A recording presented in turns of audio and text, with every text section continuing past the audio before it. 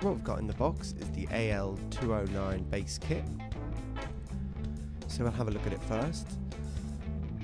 So take everything out of the protective packaging, have a quick look. You can keep everything in the box. It's good for staining or just keeping everything together. But yeah, the neck looks fine, the body. Here's all the parts for the build and the instructions, which we'll cover in the video. So let's crack on with building it. So we've assembled everything here on a bench that we're going to need for the time being. So we'll put the neck to one side. Now what I've done here is I've pre-drilled holes for the bridge. This is calculated with scale length. So if you look in the instruction guide, it will give you the scale length.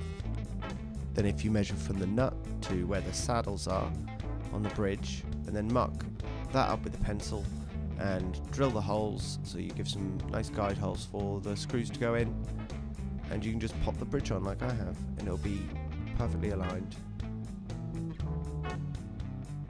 So when you're doing this, you want to just make sure that really you're checking that it's not really going on at a weird angle. You're trying to get it straight. So I'm going in one corner with the other, just locking the corners in.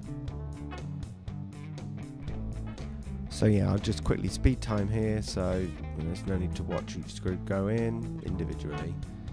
But yeah, as you can see, I'm just sort of putting in. It's not really much of an effort. It's a simple thing to do. I've only needed a screwdriver so far, and well, a ruler and a pencil to do that. I've pre-drilled the holes here for the tuning pegs to go in. Again, just putting those in the hole, marking it with the pencil, pre-drilling. Now I can just drill them straight in, as you can see. Simple enough. Once they're in, they're locked in. Second one. Now these are marked for which side is for which. So yeah, once they're on, I've decided to put them on at this angle. You could put them on straight, but I thought I'd put them on this angle because then they're all a little bit closer to your hand. Once they're secured in place, we can go ahead and flip it around and attach the top portion of the tuners. So here we go, we're just going to put the washers on, one washer per each tuner, and then they simply screw down onto there. So I'm doing that by hand, but again I'll just fast forward, there's no need for us to sit here while I do this. So yeah, just doing a finger tight at the moment, but I will finish it off. It's just so that they're on, so I can check the alignment of everything. And you know, once they're on, we're going to pop the truss rod cover on. So again, pre-drilled the holes. It's really important you pre-drill all the holes to avoid any splitting in the wood. So this one can be a little bit tricky just because the alignment, you can't really do it properly, you know, visually. So I actually put the nut in place and then put the truss rod cover over and drill it in, or mark it up, and then drill the holes, and then, you know, remove the nut and then put the truss rod cover on like I have here. That's fine, that's nicely finished there. So now we'll just go to the wiring section and installation of the pickups. Again, this is actually another video in the series of how to wire this base up, so check that video out. But it's a rather funny time lapse of me putting the pickups in. Pretty simple though. Screws, they need springs on to stop the pickup just falling all the way down to the bottom. So we sort of drilled that in roughly, finished that off when we're setting it up. All the cables are just going through the cavities. This is all shown in the other video. But yeah, once they're in, just going to go and do the same method here. Screws through, some springs. All are in the bag that's supplied. Simple enough. Drum those down. I guess you've got to be careful here, you know, as this is just a bare wood body. If you've got dirty hands or anything, you can end up marking the body with your hands, and it can be a bit of a pain to get rid of. But yeah, this is the wiring again. Quite simple because this has been covered in the video previously. But yeah, I'm just soldering it all together here, and it's quite a straightforward process, really.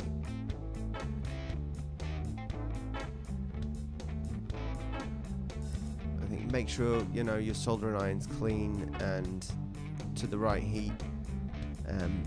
That you're making sure that you're tinning all the wires before you actually do solder anything in place, just to help make sure it sticks. I know this looks like I'm literally just tapping these on there, but I am actually only tapping them on there. I'm not holding them on there for very long, not applying any pressure or heat. But there we go, that's the main electronics done there. I think I'll just feed them through, get it all sorted, and yeah, we'll move on to the next part.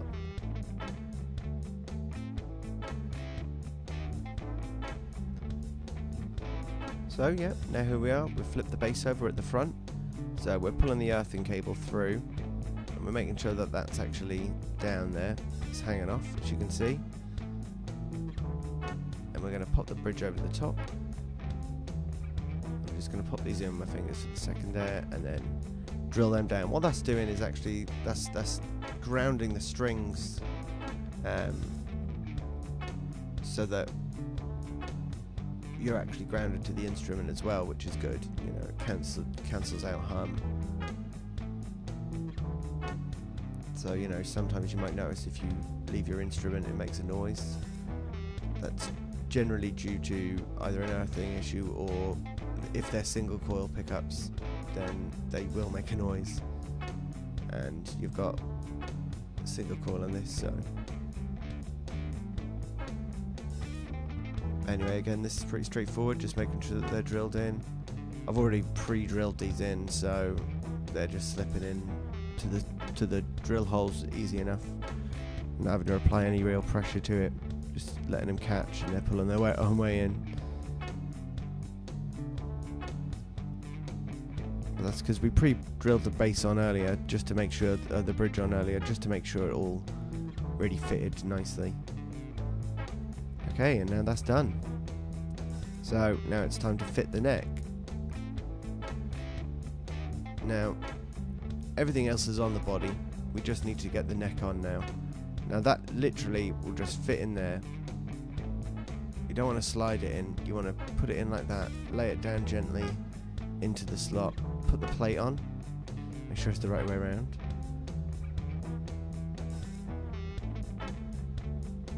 and pop the screw in. So I'll just pop one to hang it there, and I'll pop another one here, and I'll get the drill, and we'll just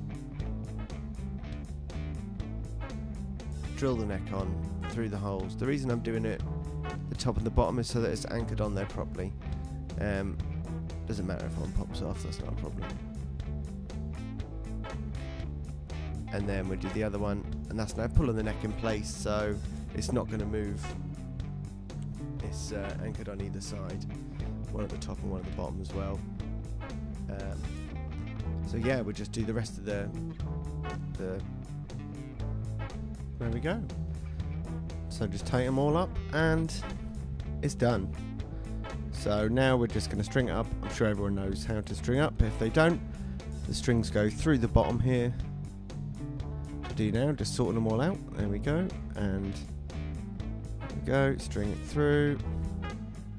It's pretty simple. Just pull it through. Make sure that it's the right string. There we go. We're just taking it through, and then we go up to the headstock and pop them through there, and then you have to cut them off and stick them around there, tighten them up, and that one,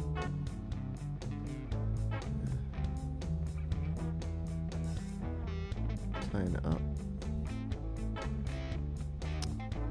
get that one and tighten that one up, and the bass is ready to play once all the strings are on. Followed all the steps in the instructions and in the video, you should have a playable bass.